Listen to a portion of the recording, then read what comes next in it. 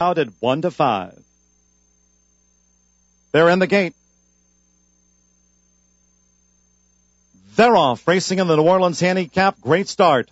Master Command breaks well. The 12-time winner, Sandberg, Good and Lucky, the Woodchopper winner, showing pace as they come past the stands. Master Command and Good and Lucky a neck apart, with Sandberg near the top. Between horses, More Than Regal at the rail, Patriot Act, and Smokey Jones Sutton is last as they turn now for the 7 furlong marker. Jesse Campbell and Good and Lucky.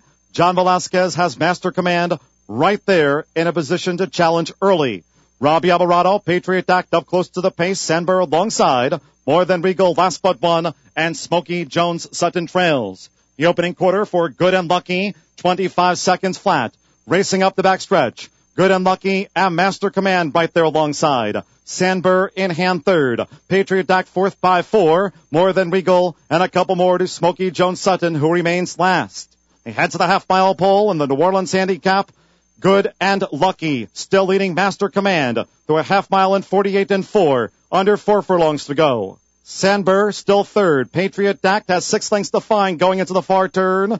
Joint trailers are Smokey Jones Sutton and More Than Regal. So Good and Lucky has made every yard. Master Command 1-5 at the off, right alongside above the quarter pole. Sandberg being driven now to challenge. Patriot Act is ridden with the whip above the quarter pole. Smokey Jones Sutton and More Than Regal is last. They're into the stretch.